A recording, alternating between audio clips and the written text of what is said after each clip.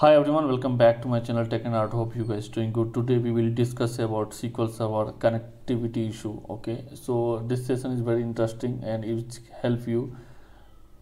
Before starting the session, I would request each and everyone who are newly joined on my channel, please like to subscribe and don't forget to share. Okay, you can visit the channel playlist SQL Server DBA. You will get the more real-time scenario-based video.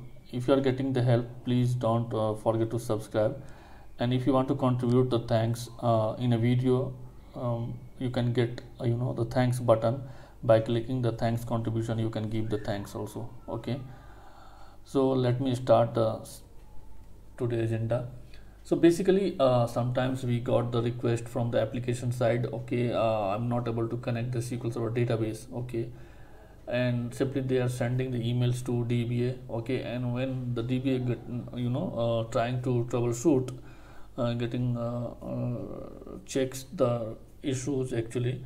So in that case, so if we are seeing all the services is up, database is running and fine perfectly, there is no issue. Well, by checking with the user also what kind of issues you are getting, simply they will say, okay, I'm not able to connect. Okay, if you are checking the credential also,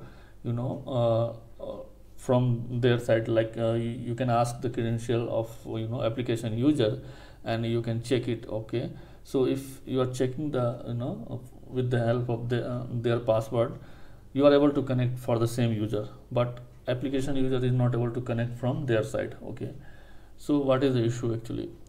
Although, so this kind of issue directly related to indicate of certificate issue. Okay, TLS issue.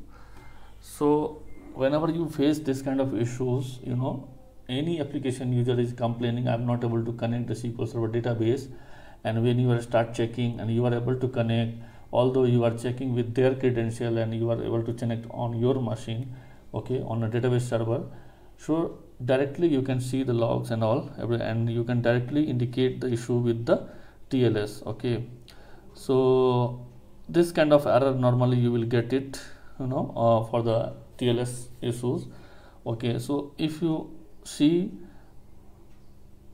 the TLS is not matching, okay, for the database server and application server, definitely the handshake will not happen. Okay, so your TLS should be matched for the application server and database server. So if directly you can ask the application user, boss, you can update your TLS, this is the issues.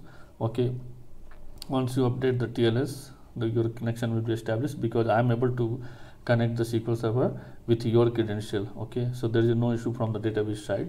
You can check the TLS also. I will share this query. Okay, what are the TLS is there, all you can check it in a default location under the registry. Okay, you can check it in this location also. So this is this error is directly represent to the TLS issues only. Whenever you see this kind of issues, you are able to connect, but application user is not able to connect, although it's all the logins is fine, nothing is with issue within a login.